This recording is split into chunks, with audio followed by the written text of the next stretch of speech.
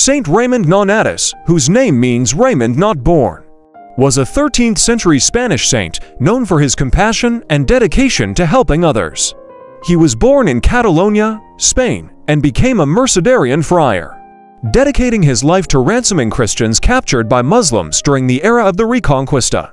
Raymond Nonnatus was renowned for his courage in offering himself as a hostage to free other Christians. He underwent great personal sacrifice, enduring imprisonment and torture while ensuring the release of numerous captives. Apart from his efforts in freeing captives, Raymond was also known for his care for the sick and the poor. He demonstrated a deep sense of empathy and kindness, spending his life in service to those in need.